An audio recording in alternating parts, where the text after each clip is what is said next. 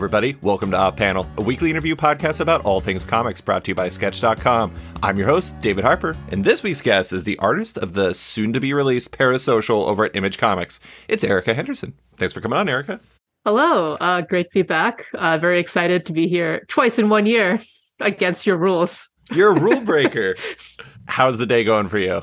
Pretty good. Yeah? Yeah, it's we're finally getting actual fall in Massachusetts, and it's lovely. I don't like being hot and sweaty. So what does actual fall mean for you? It just means I'm not sweaty anymore. Like, to be honest. Is it like a temperature you're like no longer sweaty time? It's been so humid that I actually just had to wait for the humidity to go down, because like there was a week when it was in the 60s, but it was still really humid. So you're just sort of standing there being like, I don't know how to dress because no matter what, I'm going to start sweating. Yeah. I know that New England is famous for having all the fall visitors. Like my parents went there one year because they're like, we got to see the leaves change. And I'm like, they're called leafers. They're called leafers? Okay. Yeah. Do you get that where you're at? There's some. We kind of get a constant swarm of people just because we live not too far from like Harvard. Okay. So there's like always tours no matter what. So at a certain point, it's hard to tell, like, are you here with your kids because you want them to look at this school? And also MIT and like Northeastern and Tufts and like the 1,000 other schools that are right here? Or are you here to take pictures, or both? Right. I guess when you're in such a heavily visited area, it can be kind of difficult to tell why people are there. You just know that there's a lot of them. Yeah. And also like we're in the city and you generally want to be like out in the woods for the leafing. But there's so much, there's so much history here. I just have to say the leafing really sounds like some sort of horror movie type thing. It's like the leafing. No, I don't think I would watch the leafing. That sounds scary. It's just the happening, but like brown. But brown. There you go. I do think it's interesting, though. We talked about this a little bit before we started recording. It is either, okay, so we talked about this before. It's either the week before release as we're talking, or it's 2 weeks before, but it is an amount of time before release. And so naturally, you're kind of in the interview pocket and everything like that. I'm always curious as to what the interview scene is like from like the other person's perspective. Is it challenging to keep coming up with new ways to say things, or is it less about coming up with new ways to say things and more just about getting the word out there? It's more the latter. I am generally not like, if you're listening to 3 different podcasts that have the same guests that week because, something just happened or there's a book coming out, like you're going to hear similar things. Right. So you can't really avoid it. That's on you. No, there's only so much you can do when you're getting asked similar questions, especially with books. You don't want to give away parts of it. So you can't like explore other aspects because it's like, well, you want someone to read the book. You don't want to talk about too many other things. Right. So there's already like a narrow focus when you're talking about a book that's not even out yet. Yeah, and I guess with like kind of serialized comics, it's like you can kind of speak abstractly about things in the future because they may or may not happen to some degree. You can just be like, this is a thing that's interesting to me. But with Parasocial or with Danger and Other Unknown Risk, when we talked about it earlier this year, if you start talking about the latter half of the book, all you're doing is spoiling your own book. Right. Yeah. Which I don't think anybody's listening to podcasts for. Maybe they are. I don't know. I did read an article about how podcasts are the next haven for graphic novels. And I'm like, I don't know how. That doesn't make sense to me. I don't know what that means. They're graphic novels. Art is a part of it. Unless I think at that point you would just be watching a movie then, because then there's the audio and the visual component. But that's neither here nor there. Let's talk about Parasocial. It's your Image Comics graphic novel with Alex de Campi that's hitting, I believe, the week this podcast arrives. Here's the solicit. In the middle of the pandemic, a fading genre TV actor, fresh from his long-running series cancellation, collides with an obsessive fan at a Texas convention. When she lures him to her home, he'll have to put on the greatest performance of his life simply to survive until morning. Unless, of course, he's the real monster. I told you before, this book rules. It's engrossing and upsetting, and it made me reevaluate the comic convention experience in a lot of interesting ways.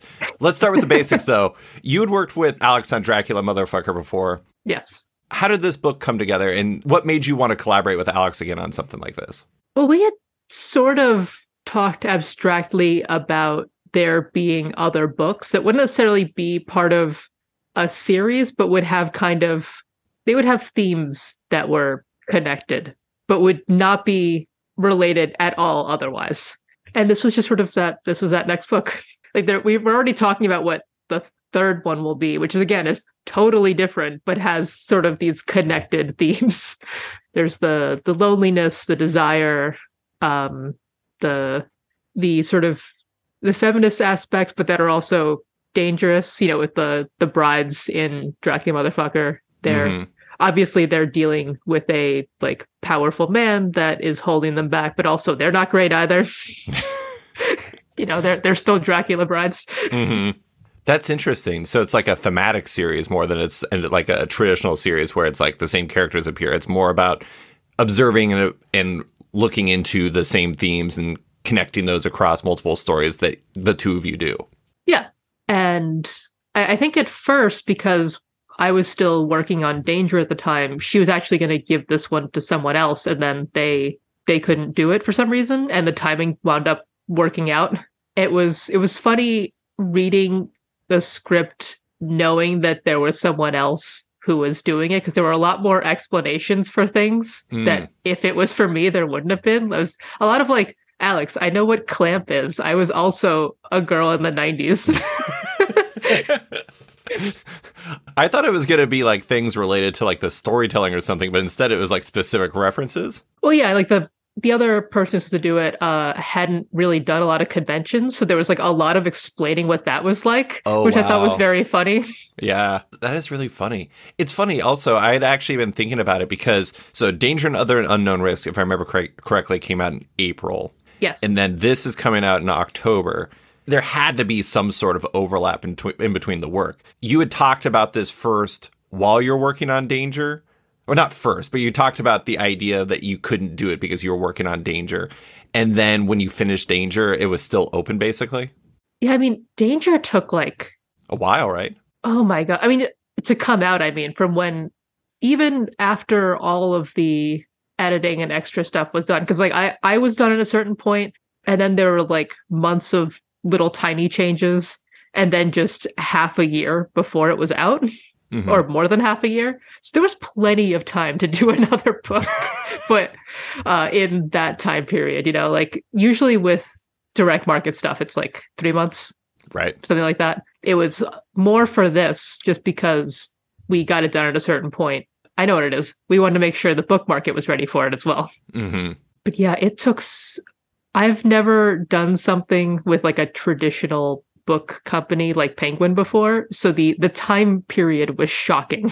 I mean, that is one of the funny things. We were talking about just like the release date thing beforehand, and a lot of people don't really know that book market books are often done like 12 months or more before their release, because about 12 months is when like the marketing starts, where they start kind of, hey, librarians, booksellers, this is coming, here's our catalog for winter 2024 or something like that. Yep. You need to know that this is coming. And with direct market stuff, it's just like, this is coming in a few months. Here it is. Yeah. And so it is a much different thing because they have that whole like marketing department behind it where they're kind of giving it but they're giving it a push throughout that entire year window up until release and after release quite often. And I don't know, Parasocial had to be done pretty early too, right? Because I imagine it's a graphic novel. It's like you wouldn't want to announce it and then be like, man, we didn't finish this. This is going to be tough.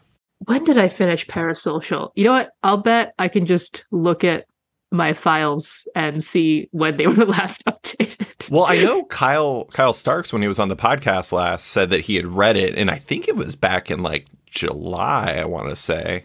Oh, was it done that early? Yeah, when he was last on, it was June.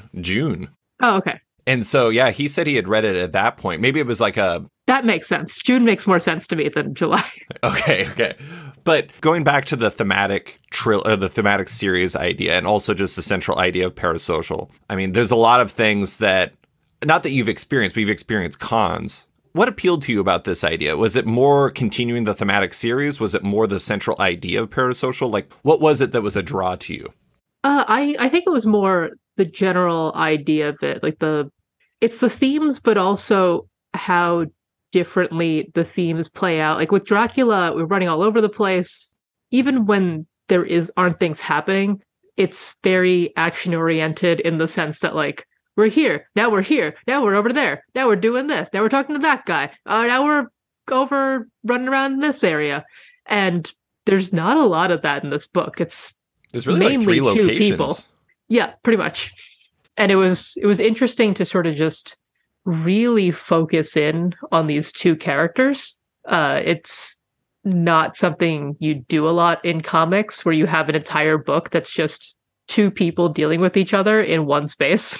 In a weird way, I could see it be a play. It's like kind of like a two-hander that you could see done in a theater, where it's like the only set that changes is it goes from a comic convention to like the inside of someone's home. At some point, somebody would have to, well, I don't want to get into spoilers, but something would have to change. But that is really interesting. And it's also, it's not really something you see a lot in comics, but it works really well. I mean, like that's one of the things I think is interesting. It feels really intimate, and it feels very, I don't want to say small. Small sounds insulting, but it feels very, it feels intimate in a way that makes the whole thing feel so personal. And I think that's part of the reason why it's so intense, is because you're reading it and it's something these two people, but even before then, like you kind of get a sense about who Luke Indiana is before you go in there. Luke Indiana is the aforementioned soon to be former star, but maybe not soon to be former star. And you get a sense for who he is. But like once you get in that room, it really escalates in a way because of that proximity between the two of them. Right. And I think part of what I enjoyed about it too, and what makes it work really well as a comic specifically, is because the perception changes so often. Like this book is a lot about perception, how we view each other and ourselves. I got to play with how the art changed and how color changed around basically like who was in charge or who was looking, who was feeling something at the time. Getting to play with that was really fun. Like you get to push that boundary because comics are so abstract. If you do that in a film with real people, like it's noticeable in a way that's distracting. You know, like you're making a huge point if like colors change. But with comics, because it's you can do it because it's you know it's not real. You know it's like lines on a page, right? And so little things like that, they don't dominate. I totally get what you're saying. I mean, one of the things that really stands out in the beginning of the book is like the beginning of the book starts with some Instagram posts from the main, or from one of the main characters, Luke Indiana, which I want to say, this is how broken my brain is, Erica. When I was reading that on my iPad, I tried pushing the links on Instagram to go to Will Moss for Reels page. I'm like, why isn't it? Oh no. David, what are you doing? This is terrible. But anyway, so it starts with these Instagram links, and then it has this cameo where Luke Indiana is singing somebody's birthday, well, singing Lily's happy birthday to her. And it's done in this very specific light. And then the next scene you see him, he's waiting outside the convention, and it's all very green, and he just looks miserable. And it's like a completely different version of him. And I do think that's one of the things that's interesting about this. And you write about this in the back, but you can do things in comics that you can't really do in other mediums, where you can change the perspective. You can make somebody be this idealistic kind of almost like manga fan art version of themselves in a moment, and it's not going to be jagged. It's just going to be like, this is really cool, and it works. Is that part of the reason why you love comics so much, that it allows you that type of creative freedom and to like bring perspective into it in a way that feels integrated? Yeah, I mean, like there's something to be said for the amount. I mean, it's difficult, but it's also satisfying. The amount you can control each and every moment. Like you have to choose what moments people are seeing and what moments are being experienced. Like there's a lot of implication between panels, but like every panel, there are so many choices that you have to make about like, is this necessary? Is this something I want here? What am I saying? And with that, you can do a lot. Like you can imply a lot just by including a moment, a point in time, just by like not even doing anything special with it. Just the fact that you've chosen this point in time means something. And you don't have that with, let's say, like something moving like a play or a movie, because you have to show it. Like you can't just skip a few frames. It's just all happening in, more or less real time until you cut. I read in an interview with Skybound that you said one thing you really like doing is you definitely will fight to add little moments. And yes. I mean, I think we've talked about that before. I think we talked about that with Mr. Toadsworth III and how you actually included the shot of him like flopping around on the ground after he'd been thrown. And it really added to the moment for me. And like, that's something you kind of always do. But it seems like those little moments are almost extra important in Parasocial when it's so small. Like, you want to include this isn't even a small moment, but there's like flashbacks in this book. And one thing I really like about the flashbacks is they always kind of have this, like, I don't even know how to describe it, kind of like a white, heathering, kind of distressed look to it, where it's like you can tell that the past isn't like fully remembered in a pure way, or maybe that's just how I interpret it. Oh, no, that was on purpose. Yeah. No, I know it's on purpose, yeah. But I wasn't sure if I was interpreting the meaning correctly. Yeah, I mean, it was because it's a memory. I wanted it to not be as clear, and that was kind of an easy way to get those across, because there are so many times we change perspective, not just in the very typical, like, oh, we're doing a flashback, that I was like, okay, I just need like a shorthand for this because we're going to do it a few times. That's what I really like, though, is like, not only are you having these little moments, but also it seems like they give you a chance to make very specific creative choices that reflect the difference in those little moments. So it's kind of like a double-pronged, like, super important thing for you where you can distinguish them and make those moments pop quite a bit. Is that something you're really going for there? Yeah, and like, even that like cameo scene you were talking about in the intro, when we see Luke with like a filter on talking into the camera before we cut to him in real life in like the grungy parking lot lighting. I played around with how I colored him, like that the lines are a little bit fuzzier because he's got a filter on. And also, like, just something, the tiny thing I wanted to add was he has a ring light that you can see reflected in his eyes. Mm-hmm. Just more little things to show, like, even this has a level of artifice, but you can see it because you can see that he has this, you can see in his eyes that he's doing extra things to make himself look better in this moment. That's one of the things I think is kind of funny about, like, the idea that we're kind of separating these different roles, where it's like you're the artist and Alex is the writer and never the twain shall meet. But what you're talking about is just storytelling. Like, you put a lot of depth into it too. Like, when you go into these moments, you're like, okay, it's a ring light, so I need to light him differently. I need to put that in there, and I need to make sure that these elements are in there. And you think about all these different scenes. I'm curious as to, when you get into this, when you get into Parasocial, like, what do you do before you ever start a project like this? How much have you figured out before you start drawing anything? Because if you just went into starting drawing pages, obviously you're going to lay it out and stuff like that. But, like, do you really try to think about how you're going to light different scenes and how you're going to, like, make this one work before you ever get into anything?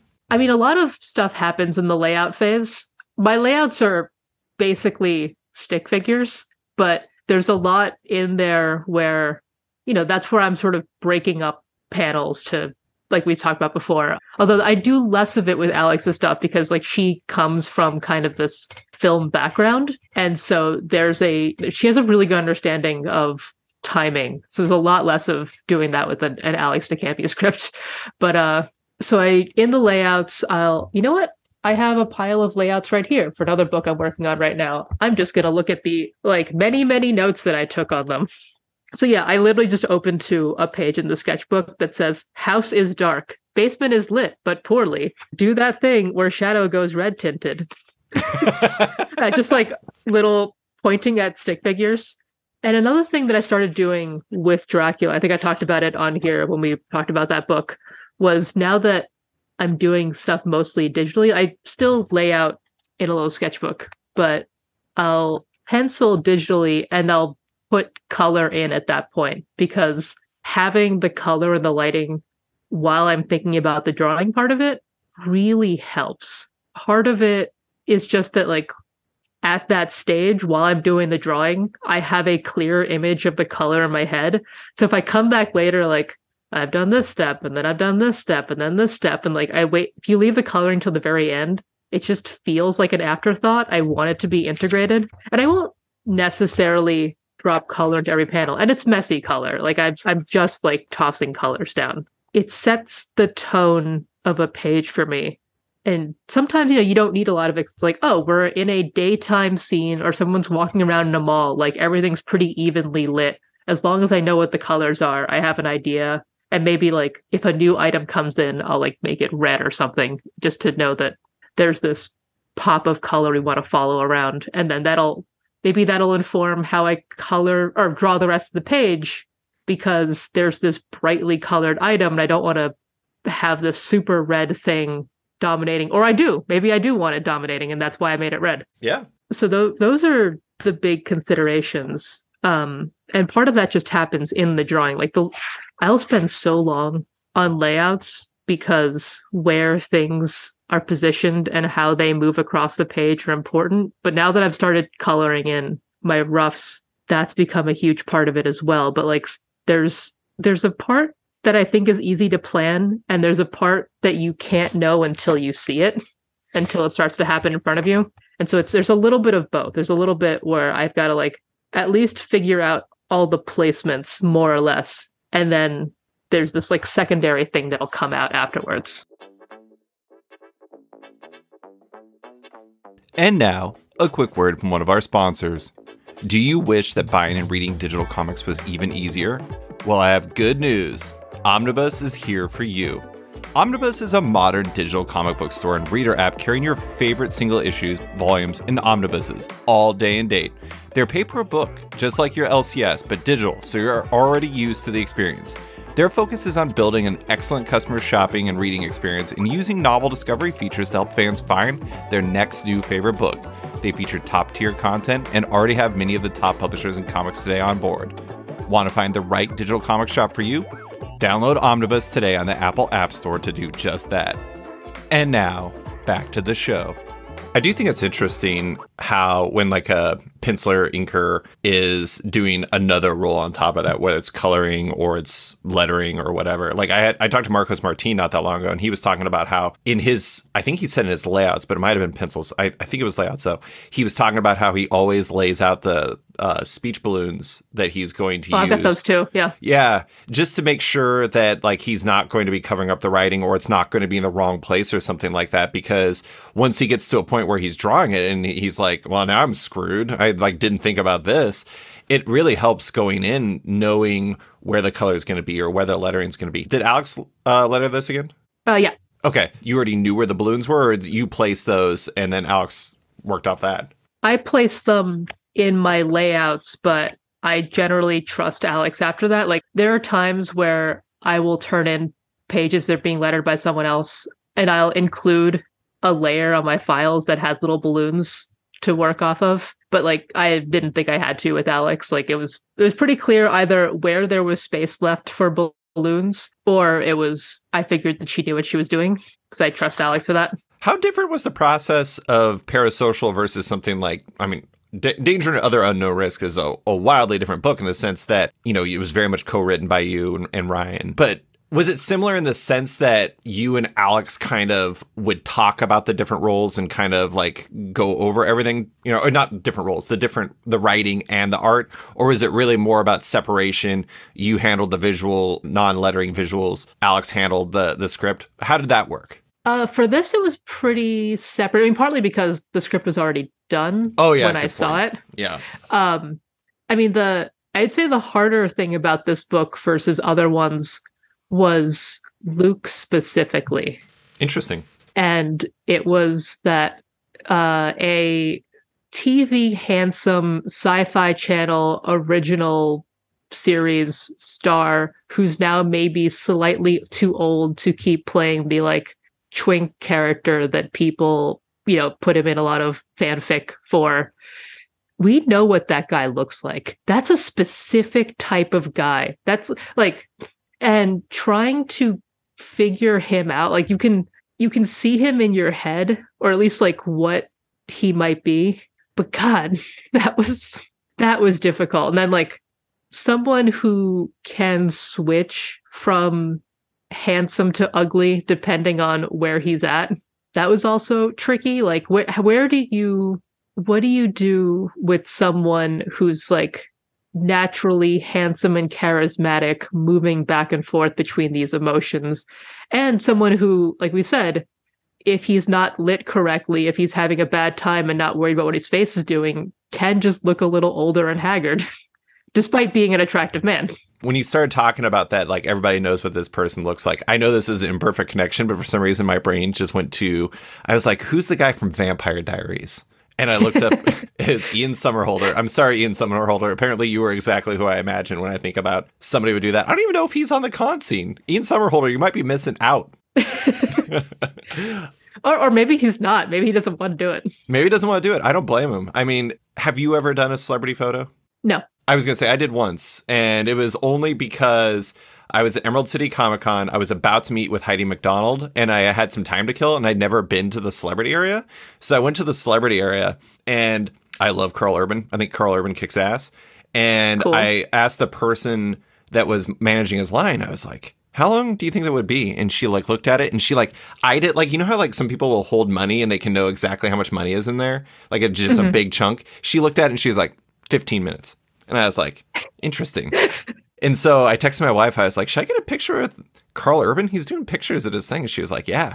And so then I went up and I went through the line. It was, and I'm not even kidding, exactly 15 minutes. I get to the front.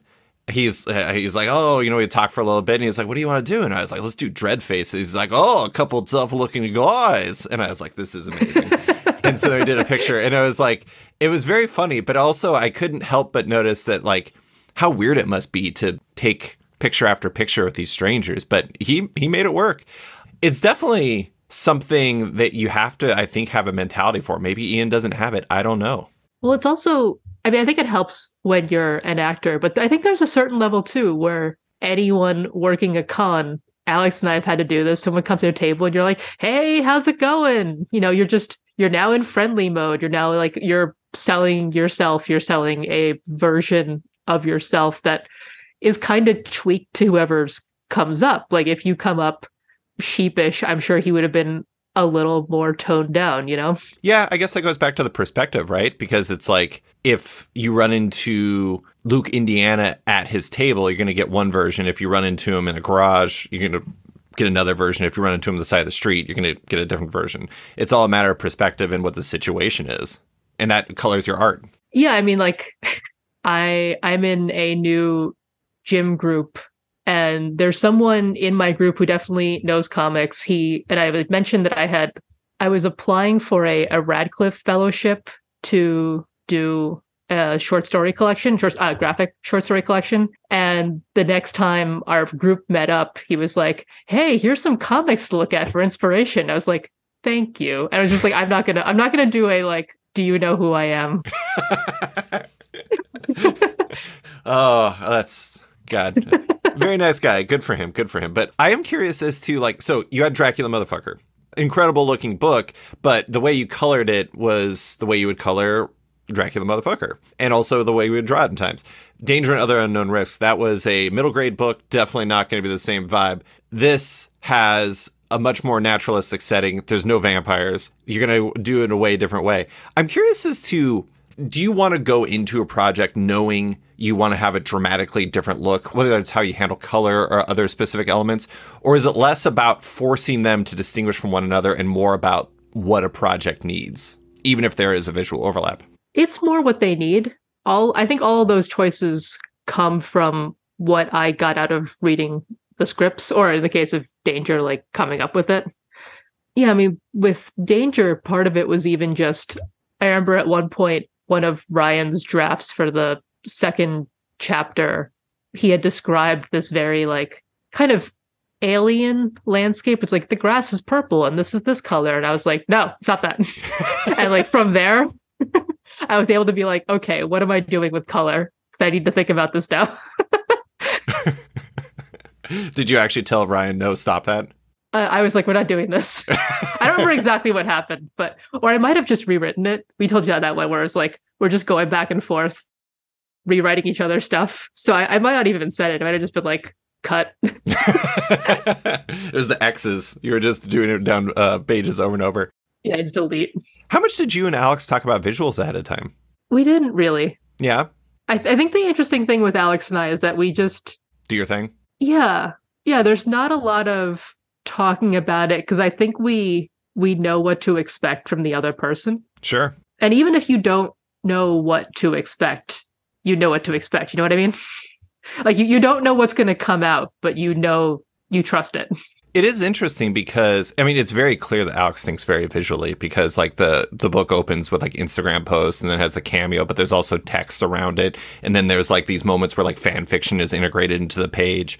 And those are, I mean, they're text, but they're also visuals. And it's interesting to see, like, I mean, if those are in the script, I mean, like, that's very clearly, it's like Alex is thinking visually in a way that you can work off of and enhance and drive to another level and then build off of from there, which I think is really cool. Yeah, and some of that will come from the way I decided to treat something, like when we're leaving the convention and we're in the parking lot again, there's a long text thread that's going down. And I think originally that was just a panel on its own. Like it was happening between other spaces. But because I had done this like fade in to the parking lot structure, she was like, oh, okay, we're just going to plop it right here.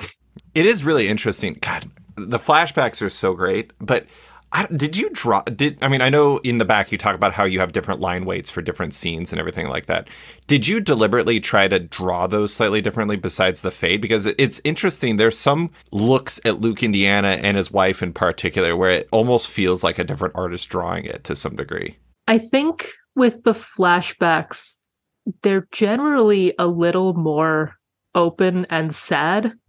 So yeah, they got a little more naturalistic. It's sort of like if you're watching a mystery movie or show and you see a flashback, it's like, okay, that had to happen because now we're seeing it.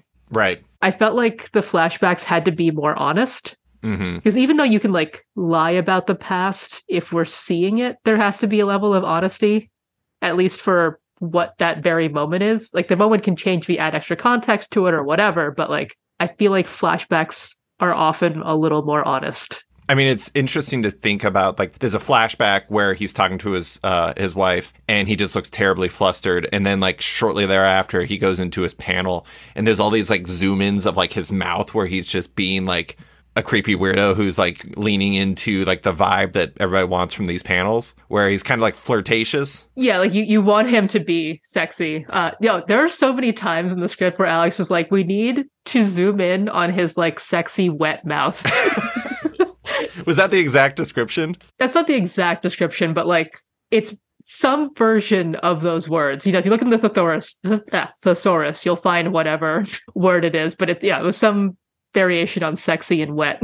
It is interesting to think about because, like, you know, you talked about the difficulty with Luke. Luke is an interesting character to bring to life, if only because you're kind of like doing his entire IMDb page. He's like all these different characters. He's not just, right, you know, cool guy up on a panel stage. He's not Rogue Nebula. Rogue Nebula is the show that he was on. He's not just Rogue Nebula Luke. He's not just down on his luck Luke. He's not just I'm in danger Luke. All these different things. He's all of them. And like, in different moments, he's different versions of those versions. And it's interesting because he plays like 30 different characters in the book. And it makes him, I don't know, a very fascinating character and probably a really interesting challenge in that regard, because it's not like you just drew Luke and you're like, this is that guy. You're like, every scene he was a different version of himself. Yeah, I mean, that was part of why it was so hard. I mean, on top of just trying to capture that exact type of guy, the fact that he changed so much, and it's not for a role, right? It's not just like, oh, here he's playing a pirate captain, so he has a little beard. Or here, like, he's got a little makeup on. Like, no, he's not wearing any fucking makeup. He's the same guy, right? It's just the same guy feeling different things with different types of lighting on him. And that's what made it extra difficult. I mean, there's part of it that I think about where, depending on how the rags feel about a certain actress, they'll post like a picture of her done up, or they'll post a picture of her under a weird light, like in the middle of saying a word. Yeah. I thought about that kind of stuff where like the same person will look completely different depending on even just the light they're standing under, or if they're saying a word at a time, or they're sneezing. Anything. Yeah. Yeah, it is really interesting to see all those different versions of it. What about Lily? Lily is interesting because Lily is like, you know, Lily's the fan. It's interesting to see like how the often comp for this book has been misery, obviously, but it's a lot more than that in a lot of different ways, just because of like the inner. There's no Kathy Bates here. They're kind of both Kathy Bates, and they're both James Caan. Kind of, yeah. Yeah, and that makes for an interesting thing. What about Lily? Like, did you know that you needed a specific type, or was it more about kind of creating this approximation that didn't seem like anyone, but also seemed like everyone at the same time? Lily was a lot easier because Fan is a lot easier of a person to get around. But I think one of the things we wanted was that she would be a little heavy, but also cute. So we weren't going to do the thing where it's just like, oh, the obsessed fan is real fat. How gross. Like that's such a trope. But we also didn't want someone who was idealized in any way. Like she should feel more like a normal person. Except for in the self-image. Yeah. Except for in the self-image. But like her regular self. And even her, like she has her convention outfit, which is a style that I'm told is called Madewell goth, where you're being goth, but with cheap stuff you can get from Madewell. Mm-hmm. So she's got her like little black tank top. She's got her Ankh necklace. And then later on, she puts on an outfit she says she wore to Dragon Con. So it's like, that was the most fun I had with Lily, was coming up with her Dragon Con outfit, because it had to be like convention sexy. Like you're doing your goth thing, but it's got to be like heightened at a certain level. But also she's not rich, so it had to be things that I felt were affordable. And for me, that was like, she's in a kind of crinoline skirt, so it's very poofy, but also this type of corset you can buy off the rack. There's this, just coming from my own past and like other people I know who like do conventions or want to buy these kinds of clothes, they fit terribly. It is impossible to make these things look right because they're not. Corsets are designed like traditionally to fit to a person. And if you don't do that, you use little bits of plastic, they like ripple in your body. And I wanted to capture that. I wanted to capture that, like, I want to wear this. I think it's cute, but it's not flattering. But it can be, because it's like you feel confident in it, right? Like you don't give a shit if your body is making little ripples if you feel good. And that was a really hard line to like, there were so many thoughts about like women's fashion that went into this, and like off the rack goth fashions that I had to think about. So it was less about designing her and more designing how she wants to present herself. Because I think with Luke, his face is so important, because the people we pick to go on TV and movies, like they are sort of designed, right? Like you're picking a type of face. But with regular people, you don't get to pick their faces. But after that point, they get to pick what's on their body. Right. And so it was so much of like, okay, what does she want to wear? What can she afford? So these were all like real pieces that I thought fit her budget. Yeah, that makes sense. There's this one moment, I'm not going to call this a spoiler because it's so small, but there's this one moment where she's in that outfit and she's looking kind of distraught. And then like she switches, like a flip switches, and she's in character and she looks up, and it's this kind of like sexy look where she's saying, I wore this to Dragon Con, and she's like looking down on Luke. And it's interesting to see how kind of like this, I don't know, like my read on it was almost like, this is my chance. It's time to wow him. And like, right. So she has this look to her, and it's interesting to see how those moments change things. Is that just a general cosplay thing, or is that supposed to be kind of her Rogue Nebula look? No, it's just like a sexy outfit. Okay. It's just made of like different cute goth store items. Did you, like, when it came to the costumes, there's not a lot of Rogue Nebula in here, but there are shots of the varying characters in there. Did you do any special viewings for Rogue Nebula design purposes? What do you mean by special viewings? I mean, like, did you watch any kind of those TV shows where we're talking about, where it's like maybe like a CW show from like 2007 that was like sci-fi and was kind of, I don't know. It sounds like I'm talking about a very specific show, but I don't really have one. Like something that fit in this vein of character that might be a good guide for you figuring out what the look of these characters would be. I didn't look at anything specific because like it is meant to be its own thing, but it's also very specifically, it's a very specific vibe, right? Like you had a thing that you were thinking about. I had a thing that I was thinking about. Like you went CW, I went sci-fi original series. There we go. There we go. But for the Prince character, who we only see like once or twice in promotional materials, because this is so fandom related, and clearly this is a series where everyone's shipping the two main male characters. I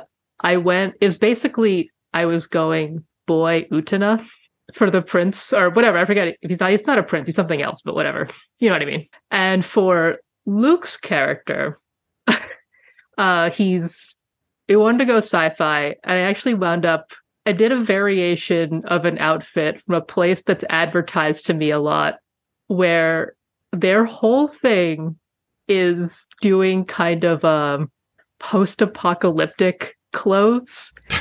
And it's a place I keep looking at because there is a photo of Grimes in one of their like $2,000 jumpsuits walking around performatively pretending to read Marx. Oh my God. It's like so funny to me that I was like, no, I need to do this place because like all of their clothes are sort of like fashion Fremen. Fashion Fremen? Oh my God. Nothing says aspirational like a still suit. Yeah, no, but that's like their whole vibe. And I know. It was too funny to me, and it fit with like a little bit of tweaking with that whole like Farscape kind of vibe. Sure. That I was thinking about. So God, it's so funny. So when you come across things like that, do you have like a special like reference type folder? Is it just something you put in your brain? You're like, someday I have to bring up this Grimes outfit because it's too amazing. I used to do the folder thing, and then I realized that I just never looked at those folders because these things are so specific, right? Like when I thought about that, it came to mind because I made that association. I'm not going to look at this folder and be like, oh, what does the fashion area have in this folder? And it's like a lot of random stuff, a lot of stuff that like I thought looked interesting for a moment and then put into a folder and they have nothing to do with anything. Right. So I tried that, and now I'll make project specific folders now. So if I'm working on something and something comes to mind, I'll put it in the Parasocial folder, and it may or may not come up, but I can no longer do the here are pictures of trees folder. Did you have a folder in Parasocial that was just like con photos with celebrities?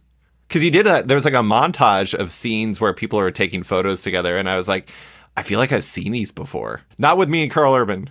I don't think I saved any of those just because that's just one page of kind of sort of pose reference. And also I know cons. I've been to so many. I didn't really need to save any of those pictures. I think actually for Parasocial, the thing that I saved the most pictures of was trailer homes. Interesting. I guess there are 2 in there probably, right? Yeah, there's 2. Yeah, there's 2. Yeah, that's interesting. Well, you want to distinguish those for sure. I do think the convention part is interesting because I wasn't joking. Like, I look at conventions in a weird way because I pretty much have only ever gone to them, not in the same way as you, but kind of as work, if that makes sense. Because I go there for a press capacity. I'm normally going to do stuff like that. And so I kind of don't really look at them. It's not that I don't have fun, but it's like I'm going there for a reason. And looking at it like this, I guess I never really thought about. I'm not so ignorant to not know that that's how some people are. Then like sometimes, like, let's say I wore the same shirt twice at 2 different cons in a different photo, you would notice, like if somebody would notice. But that was like the type of thinking that I'd never really thought of before. And it was a really fascinating insight into it. It was like, I don't want to say it was like sci-fi, but it was definitely like looking into a different world for me, a world that I'd been to and just never really considered in that way. Yeah, I think a lot of the con stuff were just things that Alex had overheard at real cons. Oh. Like almost none of it was made up. Right. Yeah. Even down to the girl saying that she had to open a new credit card because her credit card's maxed out because she wanted a photo with Luke. Like that was verbatim something she had overheard at one point and just like drilled into her brain. Oh my God, that's so wild. It's so wild. I learned a lot there.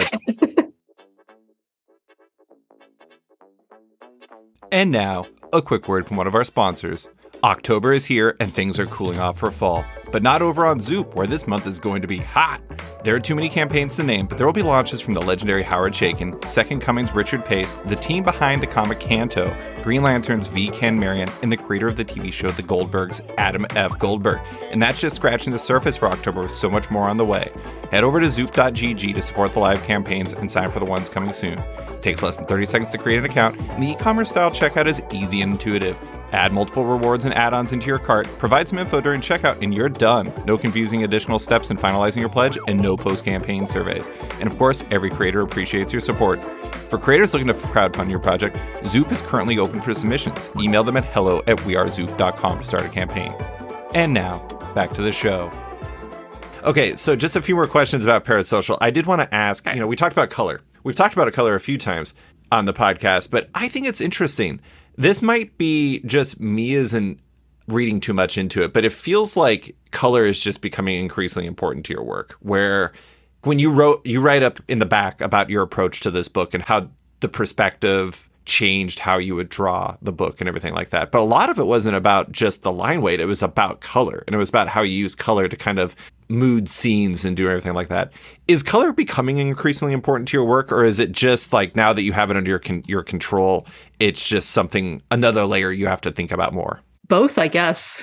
Yeah. I mean, I think the former is true, that it's becoming more important, but I think it's becoming more important because I'm thinking about it. I mean, like the next book I'm working on has a lot of Chinese stuff.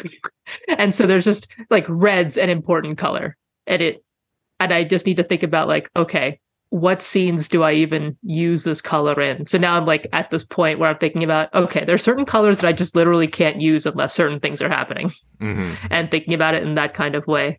But I'm currently writing a story where I don't think any of that matters, because it's not, there isn't a color deeply tied to the subject matter in the way that we're talking about Chinese celebrations. Like red's just the color.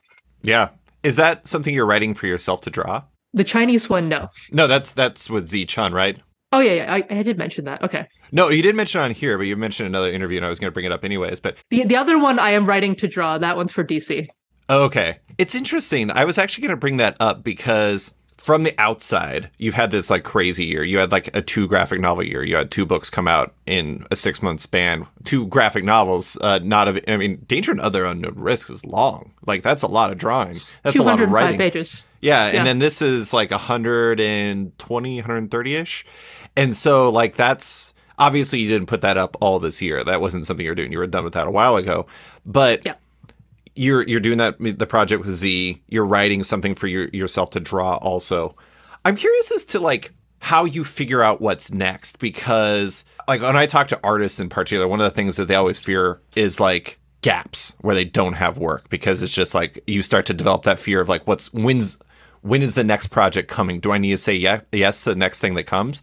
How much of the job is like sequencing things so you're always set? Or are you more about like finishing a project and then figuring it out from there? I mean, if there's a way for me to get something set up, that would be great. I mean, currently, I might have too much on my plate. So I'm not thinking about it too hard. Also, like I said, I applied for that Radcliffe Fellowship. So like, I won't even know if that's a thing in my future until the end of March. Thanks, Radcliffe. So that's going to be difficult to set things up. I don't know. It's always chaos. I am at a point where I think I don't need to say yes to everything. But like this writing thing, I felt like I had to take it. It's like, oh, someone's asking me to write something completely on my own that I'll then get to draw in color. And that is, it's horrifying, but also it's a great opportunity to get this done, to have this thing that's like only got my name on it, which is exciting. I was thinking, I mean, because you co-wrote Danger and Other Unknown Risks, and obviously that's a different animal than just writing yourself. But at the same time, it definitely feels like writing and drawing your own stuff is kind of like the next natural step. Not that you can't collaborate with others. There's another book to do with Alex. You got the book with Z. Who knows? Maybe Ryan will be out there again someday. But at the same time, it feels like kind of the natural progression. Not that you have to do it. You can co-write, or you can just draw or do whatever. But was that something you kind of started wanting to do, especially after you co-wrote Danger and Other Unknown Risks? Yeah, I mean, I've I've wanted to do it for a while. I think doing Danger really helped me figure out my way around a lot of blocks. Part of what worked really well for Danger is that like the thing that I think I'm good at is if someone says like, okay, I have this, what do I do with it? Where do I go with it? I'm like, oh, okay, great. I know how to do that. It's the coming up with the first part and sometimes the end part, but I'm good with middles. I'm really good with middles, I think. But I can sort of like, if I have something to jump off of, I think it's easier for me to like, okay, and then this comes next and this comes next. I've now written and drawn like 3 little Harley Quinn backup stories. And so I've been figuring out like how to do these things that I didn't know how to get around. Like that sort of that blank page thing of like, where do I start? Mm-hmm. I've sort of figured out I can start anywhere. I've just realized that. It's the takeoffs and landings that you kind of struggled with? Yeah. I mean, like with landings too, it's more even just like, okay, I know where I want to be. How do I make it exciting? Mm. You know, because you generally have an idea of kind of where you want to wind up. Right. You know, like with Danger, a lot of it was about where you wind up. And we spent so long trying to figure out, okay, how do we get there in a way that's compelling and not just like a big weird speech? Yeah, I mean, I guess that makes sense because it's like sometimes you read books, graphic novels, books, whatever, and movies. Sometimes you watch movies where it's just like, it just ends. And you're just like, well, that is over now. Yeah. You don't have that energy kind of coming off of it where it really hits. Like, I do want to say Parasocial ends very, very well. So good job by you and Alex on that. I'm not going to talk about it, obviously, because that would be a very terrible thing to talk about. But it does make sense because the first thing is like where you start is kind of going to define the rest of the whatever story you're telling. But on top of that, it's also going to be the hook. It's like if somebody doesn't read that and immediately want to go on, they might not go on. And if they finish it and they're just like, well, that's just over, I guess, they may not want to read your future stuff because they're just like, well, that's the person who just wrote that story that just ended. And I imagine that there's like for any storyteller, there's probably a lot more weight on you in the beginning and the ending than there is in the middle, because the middle is just all fun and games. Yeah, because like the premise really, you know, that determines where things can go. And then you can grab one of those possibilities and keep extrapolating from there. I think what I've realized is useful to me is you just keep extrapolating until you find out why you're doing this. You know, like if you start with the premise, it could just be like just any random stupid thing. But once you start going down the path, it's like, okay, now I know what this story is about. And once you know what it's about, you have a better idea of how to get to the end. And I think that was the thing that I've kind of learned is that you can't sit down and be like, what am I going to write about? It's just, you got to just do it and then it will tell you. I don't want to make any assumptions, but I also don't feel like I should ask. The DC thing, it sounds to me, well, at the very least, you were doing those Harley Quinn stories and you were doing something for DC, which I would typically believe to be a single issue thing. Lately, you've been primarily working in graphic novels. I am interested in whether or not one side appeals to you more. Like, do you find like your lean has really been in graphic novels of late? Do you find that you prefer the length and kind of the runway you get to craft a graphic novel more than you prefer the more limited space and probably limited timeline for single issues? Or do you see different appeals on each side? I just like having finished stories. Yeah. I mean, even when we were doing Squirrel Girl, Ryan and I were kind of planning that each trade would be an arc. You know, like there was still kind of a finished story with every book. You know, it was a little 4-issue thing and then one additional story. That was every single one. We always had that. So it's not so much length as much as I just need this. I need an ending, because without an ending, I don't think you have a completed story. Like there's no point if you don't know how it ends. So it's not satisfying to you as a storyteller. I guess what it sounds like from the outside is like you wouldn't be satisfied by the experience of an artist if you just did one issue in an arc that you didn't get to finish. You like to be able to tell a complete story, whether it's in graphic novels or in single issues. Yeah, I mean, I feel like if I had an issue of an arc, I would still try to find some way to like put in a little mini story. Like this is what happened on this day, the end. I mean, it's partly why, as a lot of these big franchises have gone on, they've become less interesting to me, because I need each segment to be a story by itself. You're allowed to say, like, this is one half of two, fine. But two has to, like, give me some kind of conclusion to this story. And you can do another story, that's fine. But don't be giving me, like, 20 loose ends and being like, we'll talk about it later. Like, no. What the hell was that? It is very unsatisfying. It's interesting, like, talking about all this. The last question I have for you, I want to kind of tie everything together, because it's interesting. Like, since Squirrel Girl, you did Assassination over at Skybound, and then that was a way different thing compared to Squirrel Girl. There's a lot more gunfighting than in Squirrel Girl, shockingly.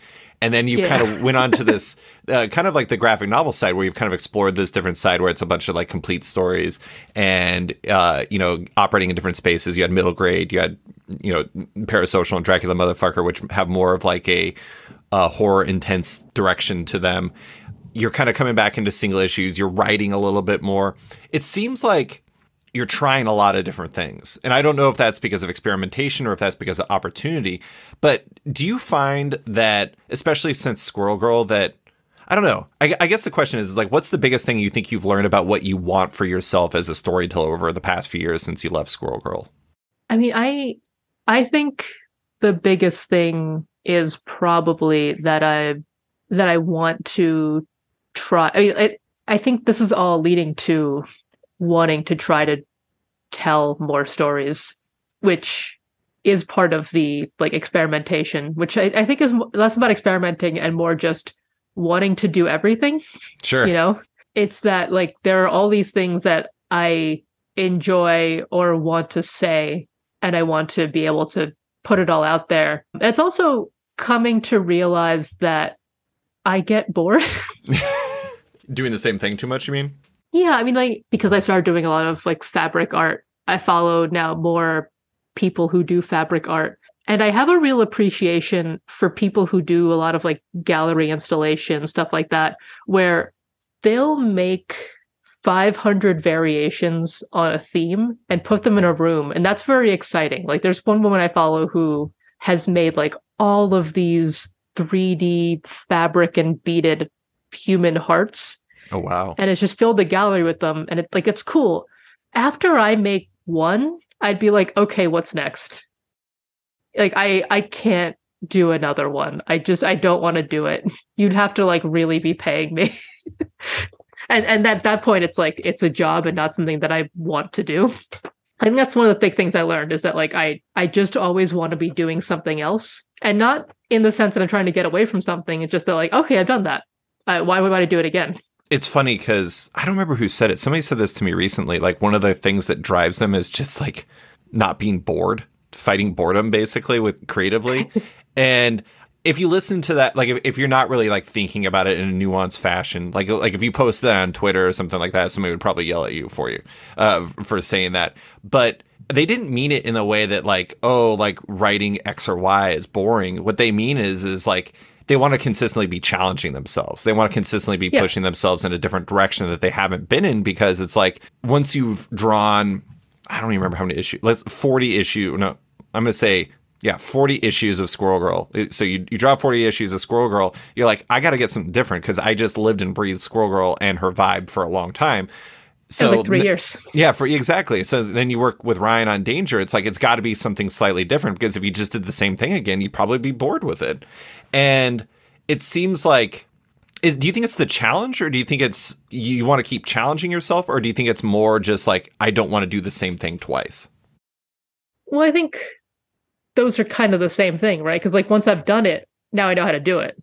And so it's not something you have to think about anymore. Like I think my favorite part of the process is actually like the layouts, because that's where I have to dissect what's in the text and make it work visually. And whether or not I keep it as is or cut it up, I just need to figure out what is in the text and how to make it flow across a page. And that's something that I think is consistently interesting. But let's say you've done one thing. Like, let's say like one issue of Squirrel Girl, when I'm in the drawing phase, it's going to wind up being much like a previous one. Right. And like, even if in the layouts I wind up having to do a lot of little changes, like it's changes in a way that I'm now used to because now I've done like 30 stories with Ryan. Mm-hmm. You know, it's funny that this actually kind of underlines why something like your collaboration with Alex is really appealing, because it's just a thematic trilogy or a thematic series seems like something that's always going to be way different. If it was just like, this is a continuation of Dracula Motherfucker, that might not be as fun because you're probably going to continue the visuals because it's expected, because it's book 2 of the Dracula Motherfucker trilogy. But because you did Parasocial instead, you get to do something completely different and you get to find completely different answers. And it has like different nuances to it, like where you get to work in the Instagram stuff or you get to work in. This is a question within a question. There is this moment where Lily shares her name because Luke can't remember it. And there's like literally Lily is in her mouth and it's like to represent her yelling. Is that you? Do you do the Lily? Or is that was Alex? Okay. Because like SF or like sound effects and like text on the page sometimes can feel, I don't want to say feel the same, but they come from the same place. So I'm like, I don't know where that line lands. It depends. So a lot of times, even after Alex has lettered something, I'll go in and be like, oh, I want to draw over that sound effect because it looks too rigid. I'm going to do my own. Or there are certain ones that I had put into my own already, like when the car crash happens, there's a giant honk. Mm-hmm. That I put into my own beforehand. So it's like, this honk needs to be a part of the page. Like it's a piece of the art. That stuff goes back and forth. What about something, there's like at one point where Luke says, "What the fuck?" And it's like integrated onto the page. That seems probably more like an Alex thing, but it is interesting because I don't know, like we've talked about this before, like the nice thing about you doing your sound effects is it feels integrated with your line and it feels like much more connected because of that. I don't know. I found that part to be interesting because it did seem like the line was kind of blurred between what you would do and what Alex would do in a way that works. Well, yeah, that was Alex and she actually talked about it recently. So I remember it was originally just a big word balloon, but because I had left that space there, she decided to use it for that. And I think I had partly left the space. Let me look at that page again so I can give you a better answer. I like how you did the red behind Luke on the second one to really pop the upsettedness of it. That's one of my go-tos. Just putting a red background. It's a good way to emphasize the angry. Oh, I'm looking at a different fuck that is filling up. Do that one more than once. Pull that trick a couple of times. It's page 48. Oh, okay. Yeah, actually, that was on purpose. Like you left that space on purpose? Yeah. I think I had drawn a version in, and then she put in her own version. That one was on purpose.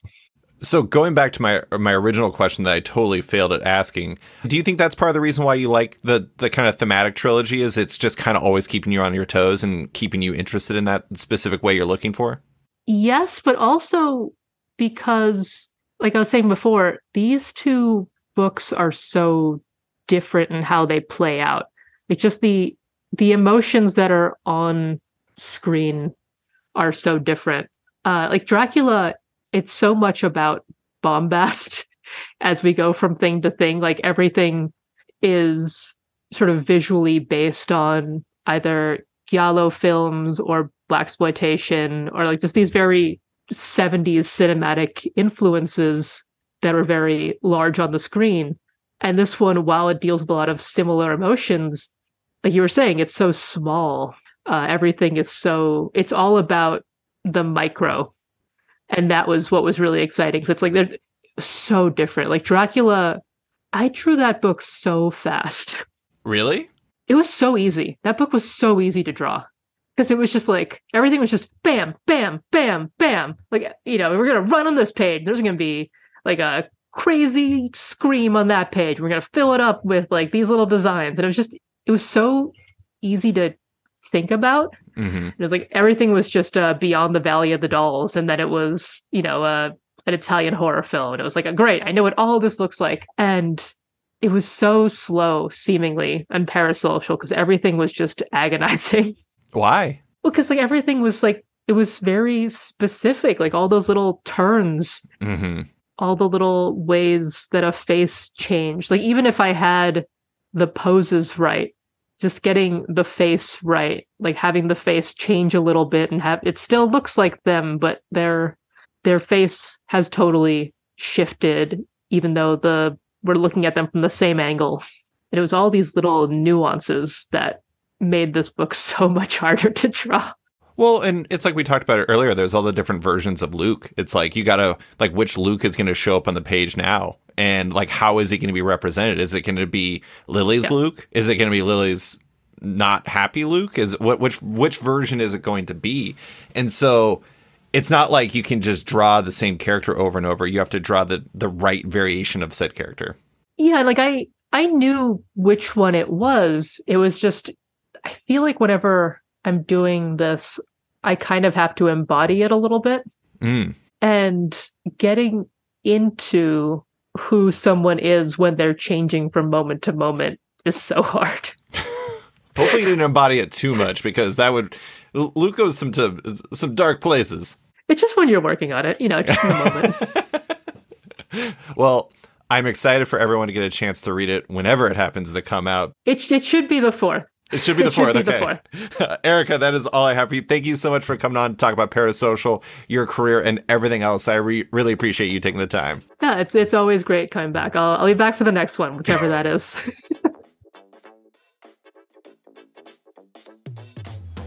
Thanks for listening to this week's episode of Off Panel with artist Erica Henderson. You can find her on Blue Sky at ericafails.bluesky.social and on Twitter, Tumblr, Instagram, and Patreon at ericafails, as well as her work in the soon-to-be-released Parasocial.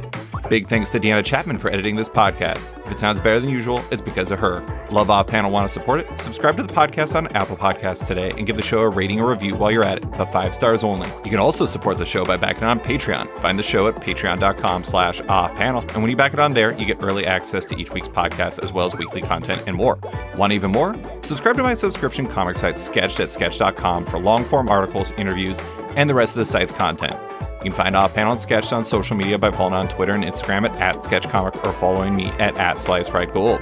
Big thanks to all my existing patrons, including Jared Schwab, Scott Dunn, Chip Mosher, Alan Ellsworth, Seth Pomeroy, James McEwen, Kenny Myers, Andrew Lehman, Christina Merkler, Mike Cancel, Scott Place, Darcy Van Polges, Travis Schmeiser, Tom Evans, Natalie Mockery, Reed Beeman, Kelly Sudaconic, Max Wood, Jeremy Lambert, Brian Hull, Matteo Ciccati, Chris Del Rey, Neer Levy, Dennis Hoffman, Jason Hussett, Kieran Gillen, Jonathan Kent Uratam, Henry Johnson, Django Boren, James Tynan IV, Chris Langford, Jason Wood, Tom Peachy, Ben Damstead, Rom V, Nick Walker, Patrick Coyle, Isaac Oren, Scott Carpenter, Rent Norb Studios Comics, Capes and Tights Podcast, Klaus Van Devent, Brian, Submit Industries, Jack Mulqueen, Kyle, Carl Kerschel, Robert Masella, Elza Chartier, Luke Nakashoji, Dr. Luke, Scott Hazelwoods, Canadian by Proxy, Bradley Rader, Carl Troy, Brandon DePillis, Patrick Brower, Declan Shelby, Dan Garino, Adam Freeman, Ben Wild, Brian Klein Q, Nick Bennett, Birdcage Comics Cafe, Susanna Pola, Reed Hinkley Barnes, Mario Tiambang, Andrew Carita, Matt Mahoney, Stefan Hole, Philip Myra, Chris Pachala, Torrin Grunbeck, Fuzz Bubbles, Christopher Todd, Transmitted Down, Waltz Comics and Books, Kill Wilson, Alex Dimitriopoulos, Terry Dodson, Wesley Giff, Sean Kirkham, Julia Anta, Brett A. Schmidt, Jason Goodmanson, Paul Reinwan, Vita Ayala, Akil, Philip Seavey, Al Ewing, Ryan Alcock, David Kelly, Nick Polito, Matthew Groom, Jason Massey, Adam Bogert, Matthew Taylor, Nick Patera, Jacob Sorelli, Ford Gilmore, David Baraldi, Nick Hall, Bjorn Basin, John Hendricks, Steve Anderson, Ian Maxfield, Cliff Chang, Colin McMahon, Scott McCovern, Nathan Fairbairn, Adam Highfield, Fiona Staples, Mark Abnett, Michael Shirley, Tom Barnett, Jim Demonakos, Norbert, Nick Lowe, James Kaplan, and Mission Comics and Art in San Francisco. You guys are all the best. A quick thanks to Wolfpack for letting me use their song Outro as the show's opening theme, and to Upright T-Rex Music, who wrote and performed Off Panel's outro and ad music just for the show. Check out their music on Spotify because it's completely delightful. Thanks for listening, and tune in next week for another episode.